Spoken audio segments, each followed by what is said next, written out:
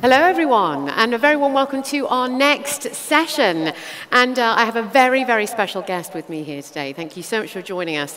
However, first and foremost, did you know that India's story is a 10,000-year-old epic, so I'm told. And we are incredibly lucky to be joined by the member of the Economic Advisory Council to the Prime Minister of India. You're also an economist, a historian, a writer, and an author, and you are here to tell us exactly what has shaped the story of India. So a very warm welcome to Sanjeev Sanyal. Thank you so much. Pleased to be here. Right. I think we're going to dive straight into Western media. Okay. Just dive straight in there. What do you think Western media gets wrong about India, and especially as Western media is very watchful in terms of political and global affairs here as well? What do you think they get wrong, and how does this type of coverage change perceptions of the country as well? So let me say that my views on this have evolved over time. So if you asked me 5-6 years ago, I would have said they're misinformed and they need to be educated. But over time, I've come to the conclusion that it is not a lack of information, and education is not going to improve anything, because basically it is driven by certain agenda. It may be ideological, it may be corporate interests, it may be all kinds of other reasons, but it is not because they don't have the correct information. They just want to tell a particular story, and they're going to tell that anyway. And that really came across to me when, during the COVID lockdown, there was, as you know, there was a lot of disruption everywhere in the world. And I was kind of like the unofficial spokesperson of the finance ministry at that time. And, I was trying to explain to the media how we were managing our economy. Now, today, everybody agrees that we did a good job, but at that time, it wasn't clear. And there was a New York Times journalist who decided to interview me. And unknown to her, I recorded the whole session. And then I put it up on YouTube, so any of you can listen to it as well. So if you listen to it, you will see it's a 1-hour-long conversation in which the journalist is trying repeatedly to put words in my mouth.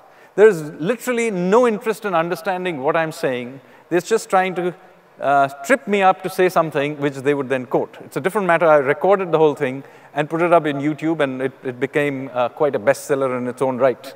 But I'm just telling you, I don't think it's a matter of education. The good news is twofold. First of all, the Western media actually no longer drives perceptions of India, or anything indeed, in the West, because most ordinary people, or even opinion makers in the West, do not derive their opinions from their own media.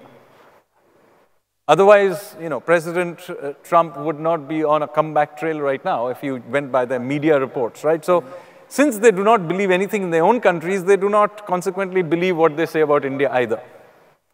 The second thing is, there are now lots of different avenues of getting your story out.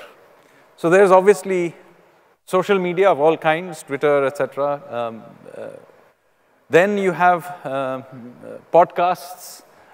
You have events like this. And so what I have found is that as a country, the better use of our time is to actually directly reach out using social media, using events, reaching out to universities, reaching out to investors, and so on.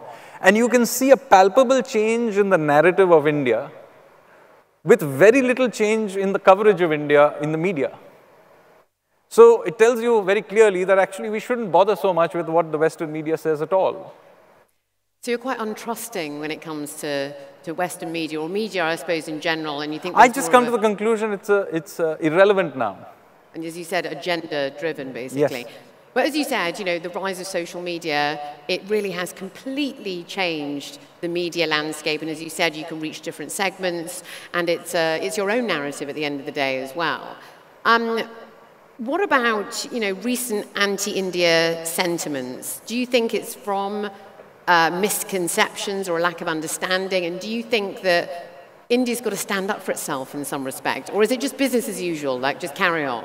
So as I said, a lot of the coverage is not a misunderstanding. It is deliberate, agenda-driven narratives. And this is done in all kinds of ways. We discussed the media, but there are all kinds of other ways in which it is done. For example, you know, there is now a proliferation of these think tanks, again, mostly in the West, who now routinely come up with these global rankings of everything on Earth. And in all of them, almost, India does spectacularly badly. So, for example, if you have the Global Democracy Index, you know, we'll be lucky if, you know, the world's democracy gets ranked anything above 90. Okay, there'll be the Global Academic Freedom Index, in which, ironically, India is ranked below Afghanistan. And then there is the World Media Freedom Index, in which also we are below Afghanistan and Pakistan. So, what I'm trying to say is there's not even a pretense of trying to be fair to India. Now, historically, what we used to do is to try and explain to these think tanks and so on. I've written myself lots of papers, some of you have read it in the newspapers, etc., showing how their methodology is absolute garbage. And yet, these are still done. So, you know, what can we do about it? One is, as I said, this lives in the world of social media. We actually talk to the investors. We actually talk to, you know, academia. We actually talk to the general population. And there's been a palpable change in India's image internationally, irrespective of these sort of think tanks, media, and so on. And so my own view is that the time has come. One is keep doing what we are doing, succeed. The best antidote to all of this is to actually succeed. The second is, at some point in time, India and more generally the global south will have to build up its own think tanks, its own capability of creating indices, rankings, etc., and basically be able to reverse the gaze. Until this is done, we will have to use other media, but basically we should not pander to this. That's the main point I'm making. There is no real reason to pander to it.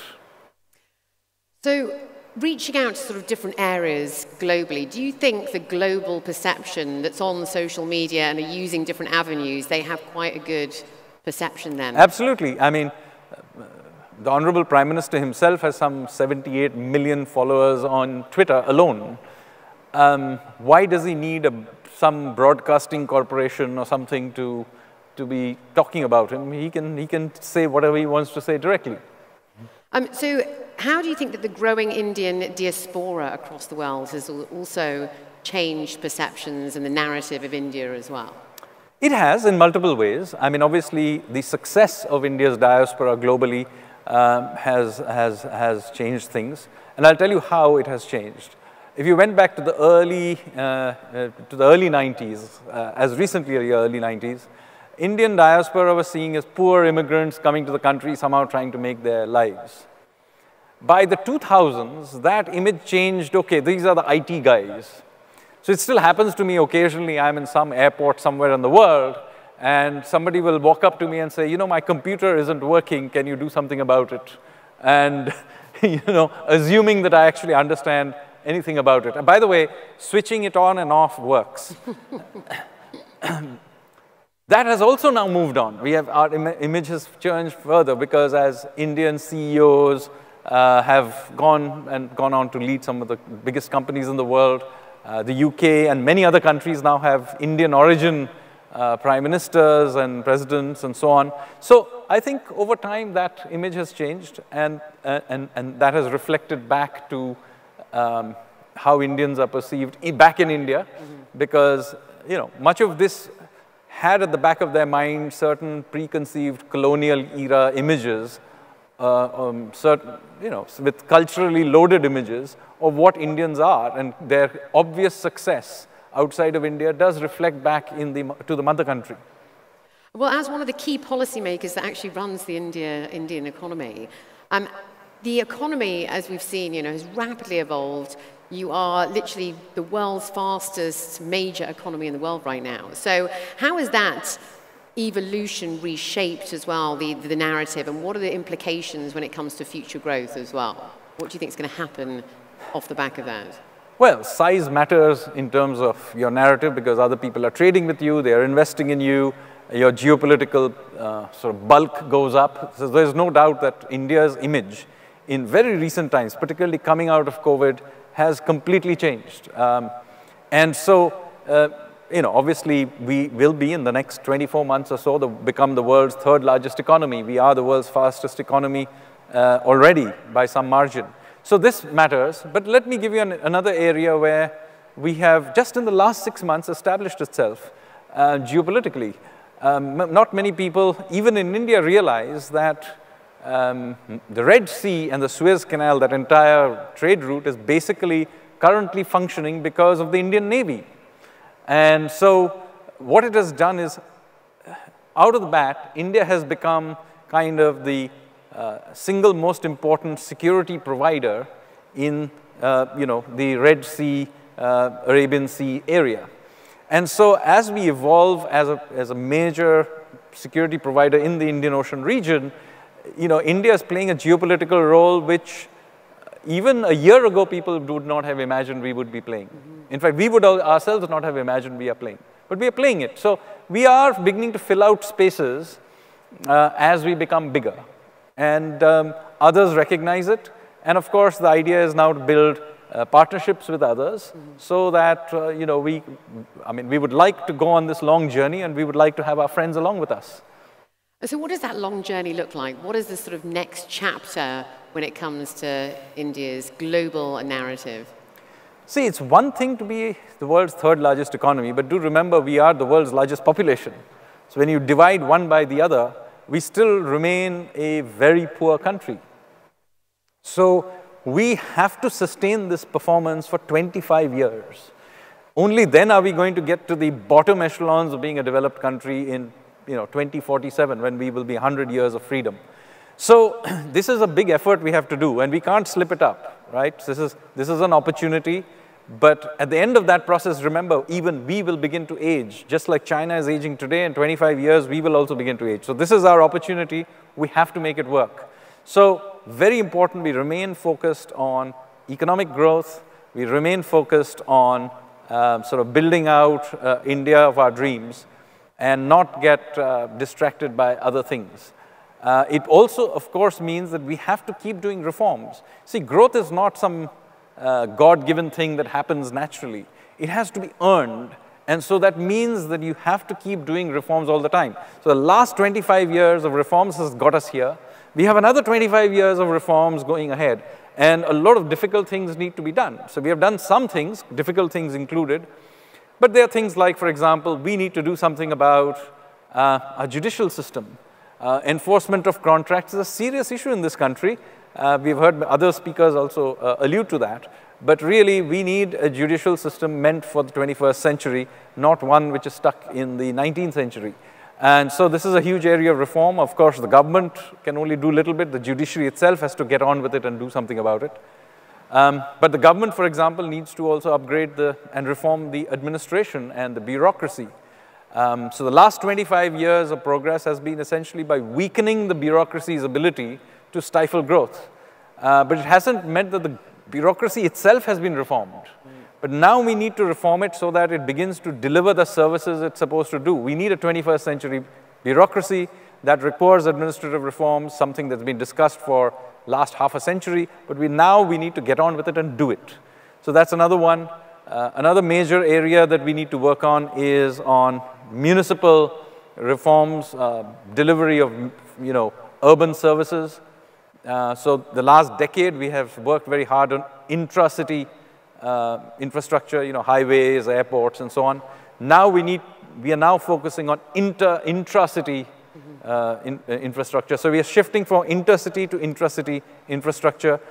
Mumbai is one of the first places we are working on this, but it's a big area of work that we need to work on. Well, as obviously this is the investment forum, what in your mind are the sort of the most exciting areas of investment when it comes to India, maybe Mumbai in particular as well? Well, I have a philosophical problem with answering that question. I am a strong believer that policymakers should not be deciding where investment should be made. People in the audience, there are lots of entrepreneurs in there. You know what to invest on. My job is to make sure the government provides the infrastructure and then keeps out of the way. So I will pass that question because I believe it's not my job to decide, or the job of any government official to decide where this economy should go. Let the entrepreneurs do their job. My job is to keep the overall system running while they take their risks. Very well said. We only have a couple of seconds left, but do you have a key message? As obviously we have a lot of people online watching us, and obviously our audience here, and that's how you like to speak to people obviously as well. So what's your sort of key final takeaway and message for our audience here today? So my message is, look, India, this is an exciting time to be in India. And we, as policymakers, are absolutely determined to keep India on track. Obviously, as I mentioned, we have to do the difficult reforms of the next few decades. And we are all on this together, not just Indians, but our partners around the world. We want your investment. We want your feedback. If there are new areas or policies you need relooking, our doors are open. We would be very happy to, relook at anything. As I said, we will do what is necessary to get to being a developed country by the year 2047. Very, very well said. We cannot thank you enough for your words of wisdom here today. Thank you so much to Sanjeev Sanyal. Thank you. Thank you.